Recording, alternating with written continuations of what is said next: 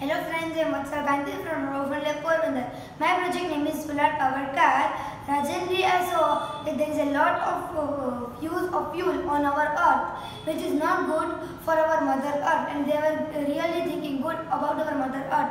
Because of fuel there is a lot of pollution. So they decided to make a solar powered car.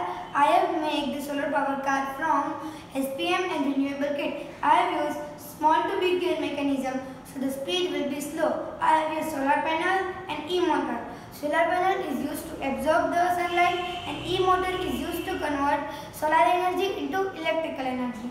Now this is the lamp by which solar will absorb the sunlight and e-motor will convert it. So let's see how it works.